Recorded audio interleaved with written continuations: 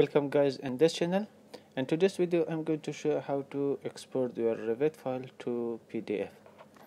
Okay, so this is my project. I want to export to PDF. So the first time you have to hide the line like this. So again you will see the floor element in here. So all you have to do is hide the floor element and then export.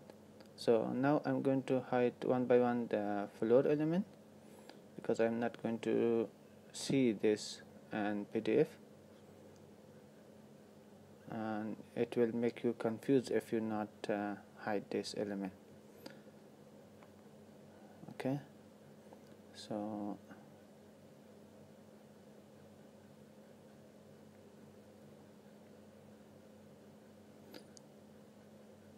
okay, and now let's see in hiding line. Okay, and now all you have to do is go to file, and from here go to print and then print. Okay, from here select the Microsoft Print to PDF. Okay, from here you can change the your file location if you want to. So let's select the desktop, and you can rename as well. Okay, and it's a setting for the paper, so you want to change the paper size, maybe A4 or A3. So let's select A3.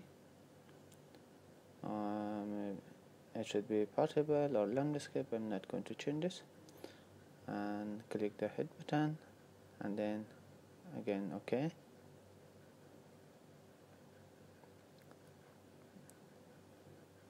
and then again to desktop and save.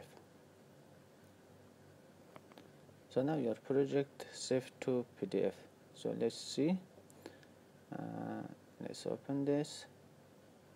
Here we go. This is how to export the Revit file to PDF. Thanks for watching. See you in the next tutorial.